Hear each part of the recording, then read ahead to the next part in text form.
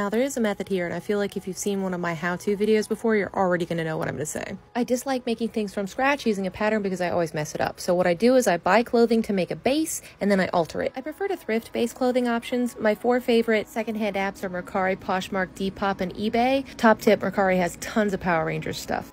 But in a pinch, Amazon will do, and then I'm just pouring all of my money into the pocket of Bezos. For this cosplay, I got a hoodie and yoga pants, I picked up some EVA foam, and then I went to my local Joann fabric and got some blue felt. The vest is literally a rectangle with a head hole cut out of the middle. I did the gold trim with some fabric paint that I also picked up from my local Joann, and James's most important pet peeve is do not buy Tulip Soft fabric paint. It is way too watered down. It does a garbage job. I hate it. The shoulder pads are the most complicated thing I did for this entire cosplay, and yet they are just an old piece of 3-ring binder that I cut into the right shape, stuck some felt around, and then sewed to the edge. I cut a chest-sized circle out of a piece of EVA foam, sketched the wolf coin onto it, and then used hot glue to trace that sketch so it would have a 3-dimensional aspect, and then I spray painted it gold. Speaking of spray paint, I bought a cheap-ass pair of gauntlets, spray painted them blue, cut some diamonds out of EVA foam, which I spray painted gold, and then glued them on. My new and more long-lasting choice of glue is E6000, but hot glue works just as well, and since you already have it to make the coin, I bought soccer shin guards and followed the same pattern as the gauntlets. Ignore our shoes.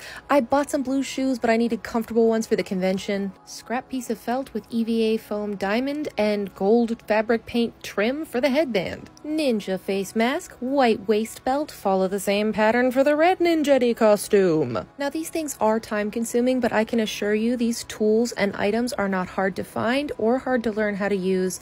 Anyone can make this costume. I have every faith in you. Go out there, make cosplays, conquer the world.